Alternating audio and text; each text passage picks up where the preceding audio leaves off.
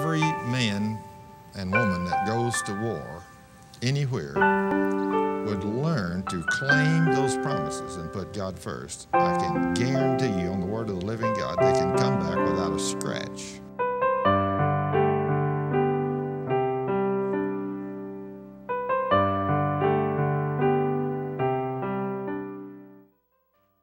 Praise the Lord Jesus. This is Thurman Scrivner with the Living Savior Ministries. We praise the King for everything he does. Today we've got a great show for you. We're doing shows of people that actually have received healings and miracles from our Lord and Savior Jesus Christ.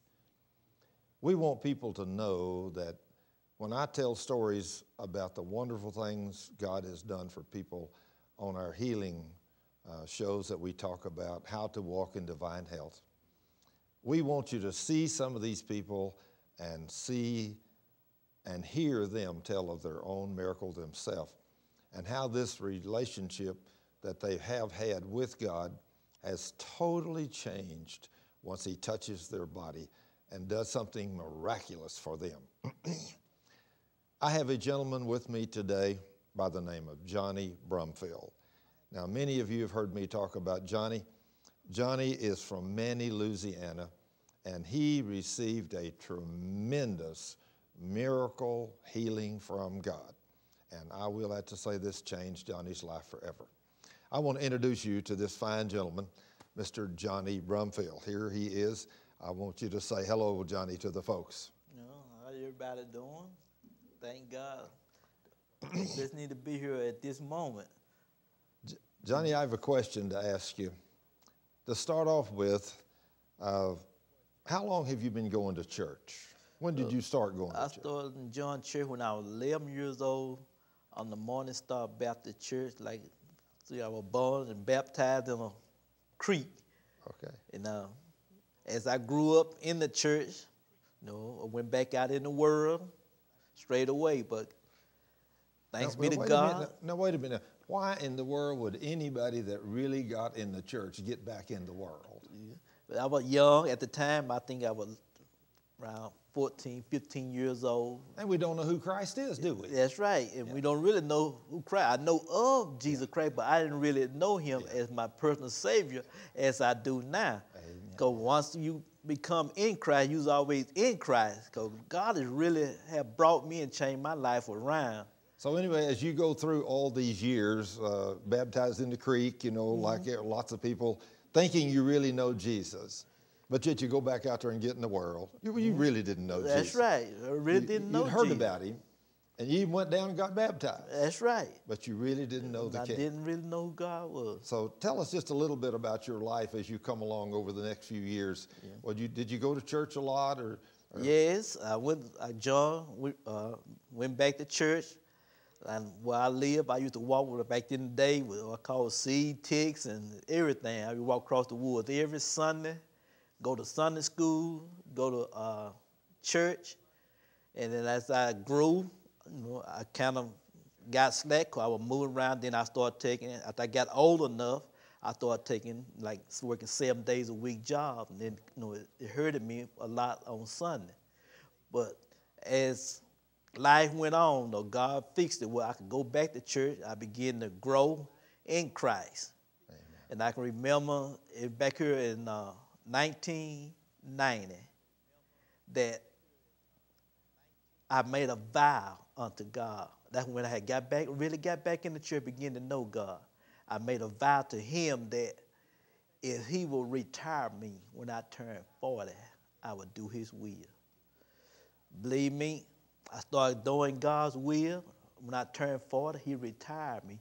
But I didn't specify how I wanted to be retired. What did you tell him? I said, Lord, just retire me from working when I turned 40 years old. That's when I got up that Monday morning. I went to work. And I was just walking across the wood. The guy was sawing. He cut a tree and throwed it across me. Took all this skin, all this off my arm, broke this. I got plates now all the way down in my arm. That After they hit me, I was going to drive home that same day. And I couldn't shift my truck, because I had a standard shift truck. And they brought me to the hospital, sent me on to had surgeries. It wasn't long, about 2 days, I was back home. They put me in the cast, but God still was keeping me, holding a tight rein on me, as you want to say, a tight rein. Then leading up to that, I started telling my wife I was having been preaching in my sleep. I mean, I was just preaching constantly in my sleep. For 11 years, I accepted my calling in December 31st. And I accepted my calling that day, and I told the Lord, if you need somebody, send me. From that day forward, something hit me on top of my head, went all the way down the sole of my feet. It was like Jeremiah said, it was fire shut up in my bone. I danced all over that church. It was something like I couldn't hardly really just describe the heat feeling that went over me. And ever since then, I've been praying, preaching for the Lord. But now you was getting ready to do all this. God had anointed you to do something wonderful for him. But then you didn't have any idea what the enemy was going to try to do to you in the very near future, did you? No, sir. But just a very short, within a year? Yeah, but within a year. Just about a year after this. Tell us about what happened when you were out there with those tractors and trees that day when this tree fell on you. Tell us what happened. Okay. We had a storm down in our area, which is Manny. And I was trimming up a tree for firewood. Now, was this a great big tree? Ooh, Lord, it was a large tree. It was so large. When it did, that tree, I trimmed all the limbs up, all but one. So I just set the tractor under the limb. I said, well, I cut that limb so full, you let it drop down, and it'll hold it. Because the limb was a big piece of wood. No, it was under the tree, holding it. And I climbed back up on the tractor. Then I put it in gear, and all of a sudden I feel the tractor kind of buck. By that time, when it did that, the tree rolled and caught the cab and rolled it down in my leg and broke both femur bones in both legs. So nobody there I could call to go get help. I kept sitting there. All I could do was just pray and call on the name of Jesus. Pray and you were and out there call all on by the name yourself? of Jesus. My uncle was there with me, but with nobody there. We didn't have no vehicle. Oh. His grandson was gone in the vehicle to take a load of wood. So all I did just sit there, pray and call on Jesus, just holler, Lord, please somebody help me.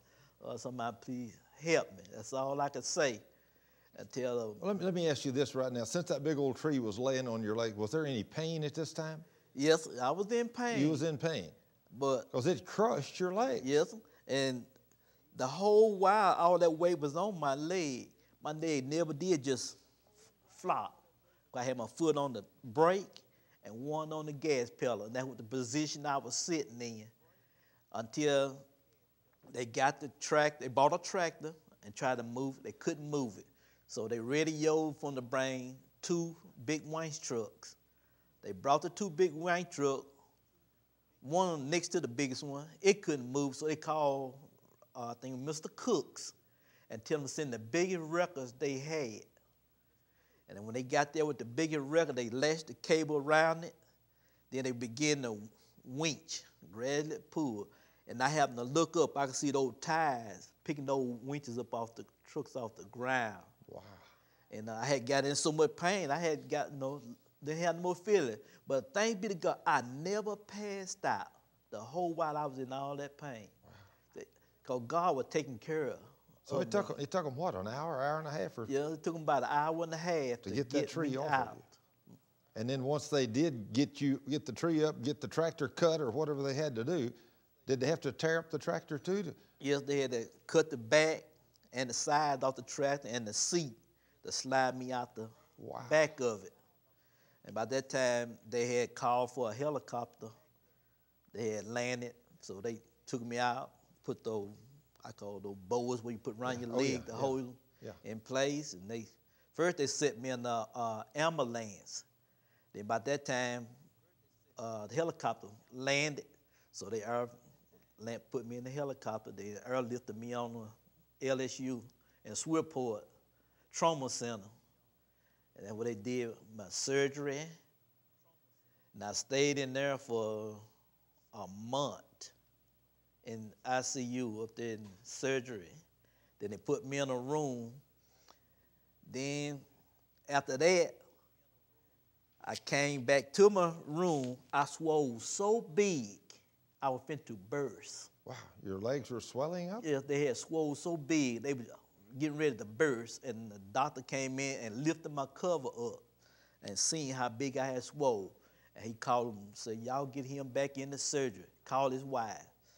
And by the time my wife got there, they had brought me back out of surgery. They had to go in and cut me again through each side of my leg for all that infection to drain out.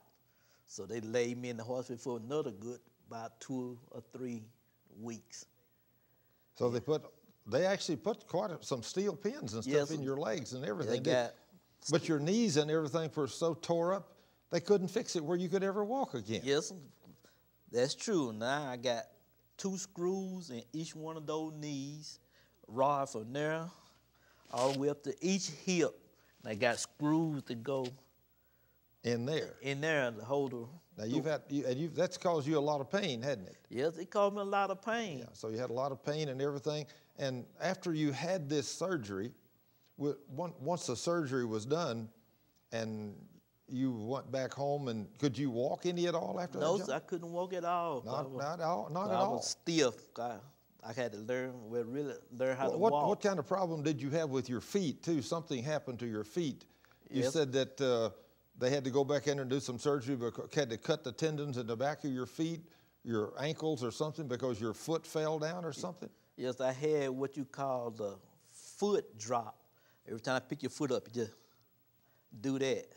So they called me back into the hospital. They did surgery. They did this at Willis Knight. So I switched doctors and went to Willis Knight because I knew the doctor that did the surgery. And they went back there. They cut me on top of my foot and in the back. Because right now I'm split it from here all the way down to my toe. They had to lay all that open, then split me up here and split me back here to take the leaders from the back and tie them to the front, and take the one to the front and tie them to the back. Wow. In order for me to be able to even just stand and have some kind of control of my feet. Then, leading up to that, when I was my healing. But you still couldn't walk. No, I still couldn't walk. Still couldn't walk. And you had to wear some steel braces or something. Yeah, I had those steel braces on. I wore those for, I guess, about 8 or 9 months, even though I was in a wheelchair. Yeah. I couldn't walk. Everything I had to do, my wife and them had to pick me up, sit me, because I had what you call a stiff leg, because I couldn't bend. And everywhere we went, they had to lift me up. A lot of times I stayed to the house. So all this time now, almost 2 years have come and gone, or had when this happened. Yes. From the time this happened, and you spent all this time in the hospital and had to do all these surgeries, with several, and put the steel pins in your legs and your knees and the bolts and do the surgery on your feet and everything. And even after they sent you home, you still had to wear steel braces and you had to be in a wheelchair and you couldn't walk. That's right. And so then you made a real bad mistake. That's right. You went to church. You went to see an old country boy from Texas that believed that Jesus still done miracles. That's right. And so when you went over there to this little church in Manny, Louisiana, and I remember the night I preached, they brought you in there, and they brought you in a wheelchair. Yeah, they brought me in and then they set you out of the wheelchair or something and set you in a chair up on the front row, and I didn't know what was going on. I didn't know you. Of course, I was new there. And they set you there, and you got the steel braces on and everything else. And one of the things I remember is after I got through speaking that night, I was trying my best to build y'all's faith. Yes. I was talking about faith and what God promised to do and all these kind of things. And after I went over and laid my hands on Norma and prayed for her, you know, and God instantly healed that Parkinson, and I saw her stop shaking. I will have to say that that night, I really thought for a minute, and I guess it really did happen. When I touched her in the name of Jesus and her Parkinson instantly stopped, I immediately thought, my goodness, God has put the gift of miracles upon me tonight. You know, because that's one of the 9 gifts. Yes, right. There's a gift of healing, but there's also a gift of miracles. And when I saw that happen to me that night, when I touched her, I thought, wow, I'm going to run over here and pray for this other man on the front. And so I come over there and I kind of knelt down in front of you because I didn't know who you was. And I said, sir, I said, what happened to your legs? And you told me that 21 months ago, you said a big tree fell across a tractor I was driving and it crushed my legs. That's right. And you said, I haven't walked a step in 21 months. The doctors say my legs are so tore up that I won't never walk again, according to them. That's right. So, of course, at that time, I didn't know you'd had the surgery on your feet. I didn't know you'd had the dropsy. I didn't know they'd went in and cut you from, you know, from halfway down your leg all the way to the toes to reverse all these tendons or whatever they are. I didn't know all that. All I knew, you were sitting there with steel strapped all around you and you couldn't walk. And they brought you in a wheelchair. Sure, that's right. And so I remember when I'm sitting there in front of you, I looked up you and I said, sir, I said, Jesus made you and me a great promise. Jesus said in John 14, 13 and 14, that anything I ask the Father in the name of Jesus, he will do. Now that's John 14, 13, 14. 2 powerful scriptures. And I said, I believe that. Do you believe that? And I remember what you said. You said, I'm a Baptist. And if it's written in that book, I believe it. I said, praise God. That's the kind of faith our King's looking for. He's looking for a Baptist or anybody else that'll believe his word. So I knelt there in front of you that night, and as I knelt there in front of you and put my hands on those knees, and I quoted those 2 promises to the King. And I said, now, Father, I ask you in Jesus' name to give Johnny 2, or I didn't say, give this man, because I didn't even know your name. I said, I ask you to give this man 2 new knees. I ask you to heal these things and make them like brand new. Now, I didn't pray a long time, did I? No, sir. It was just a very simple little telling the Father what I wanted him to do for you in the name of Jesus. That's right. And then I said, now, do you believe that? Yes, sir. And you said, yes, sir, I do. I said, okay, then take that steel off and throw it away and stand up and let's walk.